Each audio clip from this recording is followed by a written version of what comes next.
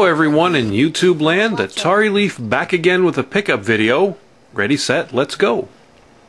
First is a little item I actually found in the garbage at work. A plug-and-play full of Commodore 64 games. Never seen one of these before. I'm in construction and people love to use the big construction bins to dump household junk. And as I was tossing some broken 2x4s in, I noticed a smashed original Xbox and busted controllers. But also this plug-and-play, which works great.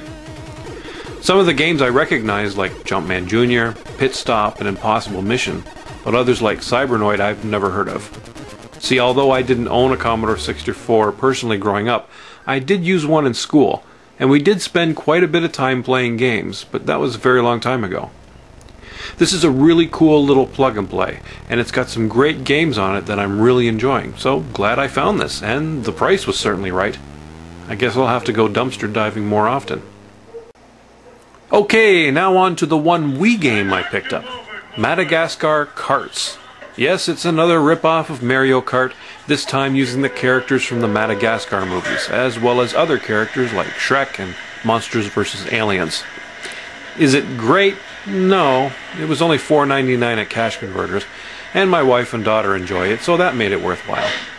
It's not bad, but I really don't like using the Wii motion controller as a steering wheel. I'm old school. I'm pretty sure you can use the Wii Classic controller, and that's something I'd still like to pick up one of these days. The game features the requisite wacky power-ups and a nice variety of tracks. Racing games are one of my favorite genres, and I do love the kart-style games, but this one falls in the middle of the pack. It's not great, but not terrible. Now on to the GameCube. Picked up the original Burnout for $1.99 at the same Cash Converters. It's a game that I'll admit I've never played. I think I might have rented the original Xbox version many years ago, but I can't be sure. It's a fun game to be sure, and it seems you gain points by actually causing accidents. The cars handle great, and the tracks are varied and interesting. Oh look! I pushed a red pickup into an oncoming city bus. Those poor digital people just wanted to get to their jobs. Oh, the humanities! Oh well, I'm sure there'll be a digital resurrection the next time I play, so I'm not too worried. Really fun game though, and for $1.99 I certainly can't complain. You know, I have a total of 4 GameCube games, and they're all racing games. I'm sensing a theme here. Okay, let's look at some GBA games. First we have Backyard Hockey. Got this at the local game store, and I think it was only a couple of bucks if I remember correctly. I've been looking for a decent version of hockey for the GBA, but have yet to find any of the EA series. Although from what I've researched, they only really made NHL 2002 and perhaps one of the hits games for the GBA. So I set my sights a little lower and picked up this title. All 30 NHL teams are represented with a handful of real NHL players like Mike Modano or Curtis Joseph, but most of the players are generic schoolyard kids, and like a schoolyard game, you and the computer take turns picking players, each with a breakdown of their various skill levels. The game features 3-on-3 action, which is fairly tight and enjoyable. There are also various power-ups, but I'm not exactly sure what they do. Not a bad little hockey game for the GBA, but I'd still like to find one of the actual NHL games. Next we have a pool game called Archer McLean's 3D Pool. This is a pretty impressive little pool game for the GBA, which features both UK and US versions of 8-ball as well as 9-ball. The controls can take some getting used to, but once you do, it works really well. The physics, which are very important in a pool game, are also very well done, and there's a nice variety of computer opponents with varying skill levels to play against. This game reminds me a lot of an old DOS pool game I used to love called Sharky's 3D Pool. Archer McLean has the same look and feel to it, and I really enjoy it. Like pinball, pool is another game in the sports/simulation genre that I've always been fond of.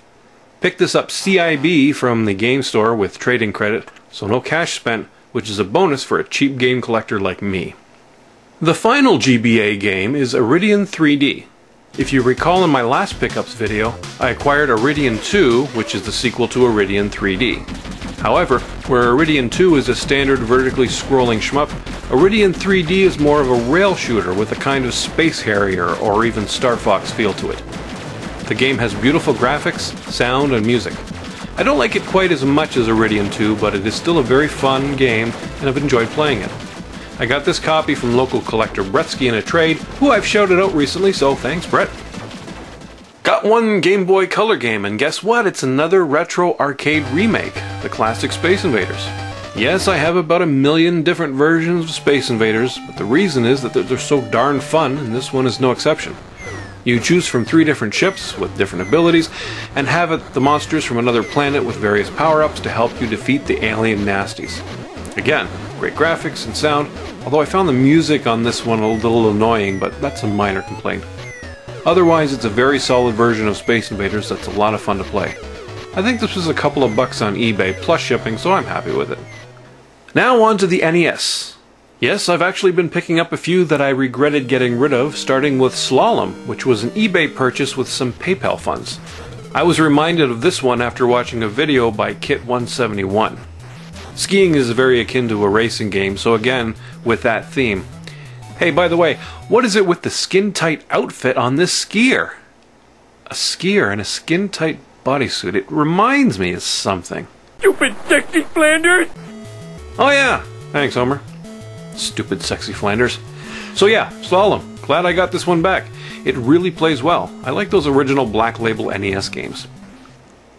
Also in that same PayPal lot was Dig Dug 2, another one I used to have, and a not quite as well known sequel to the classic Dig Dug. The first game had you digging underground, but this one takes place on the surface on islands. You not only have the classic pump as a weapon against the pukas and figars, but you have a jackhammer as well, which you can use on the scattered holes or spots scattered throughout each island to send large chunks of the island into the ocean and any enemies along with it. And if you're not careful, yourself as well. A very fun sequel that doesn't quite capture the charm of the original, but it's an entertaining game in its own right. Next we have Excitebike, one of 2 games gifted to me by Jesbo. Oh no, game glitches! That's better. As I was saying, this was gifted to me by Jesbovision, the other Jeremy in town, so thanks Jeremy. So Excitebike is a gasp racing game. Hey, there's more too. I think everyone is pretty familiar with this one. You control a motorcycle while jumping ramps while avoiding overheating your bike and trying to get the best score possible. An option to design your own tracks is a nice feature, although there's no option to save your tracks, as Excitebike was released before battery saves were a more common feature. The other game gifted to me by Jesbovision was Rad Racer. If you're a fan of the Outrun style of arcade racing games, like me, then Rad Racer is right up your alley. This game has a very cool feature that, when you press select, allows you to play the game in 3D with glasses that apparently came with the game when it was initially released. I've yet to try this feature. I'd need to find a pair of those glasses. I'm not sure if the kind you get in theaters nowadays would work or not. If someone could let me know, that would be great. Because there's some great movies coming out this summer that I'll probably go see in 3D anyway, or I'll track down a pair of those old corny red and blue glasses somewhere. Anyway, getting off track, great NES game. Glad I got it back in the collection, so thanks again, Jez. Speaking of Rad Racer, I actually went yard sailing a couple of weeks ago. First time in a year, probably, and actually found a box copy of Rad Racer 2 with the instructions, sleeve, and even that little white foamy bit in the bottom. That foamy bit puts it up over the top for me. Forget the game, I love that little foamy bit. And it was only $1. Not bad for a foamy bit with a boxed Nintendo game to go with it. I actually like this version of Rad Racer a little better than the original Rad Racer, but just a bit. Hard to explain, but it seems to control a little better and it seems a little more forgiving. Great game, and you can't beat the price, and I don't know how to talk anymore. The final Nintendo game is Arkanoid. Got this one off of eBay. I'm a big fan of the Arkanoid Breakout series of games, and this is one I've wanted for quite a while. The only problem with the NES version of the game is that you really need a paddle-style controller to play it. The default gamepad moves a little too slow, and in later levels makes the game almost impossible to play. The game itself looks, sounds, and feels like the arcade original, and is a lot of fun to play. Again, without that special paddle controller, the game is almost disappointing to play, so thankfully in the same auction I snagged the actual VOS controller. See what I did there? I made it look like I didn't actually have a VOS controller, and then BAM! I pull one out at the end. Special thanks to Pook Ninja 3 for his help. See, the Arkanoid and VOS controller, which I used PayPal funds to buy, was being sold in the US only. So I contacted Pook Ninja 3, and he graciously helped me by hitting the buy it now, having it shipped to him in the US, and then shipping the package to me here in Canada. So thanks again, Brian, for all your help. Awesome of you.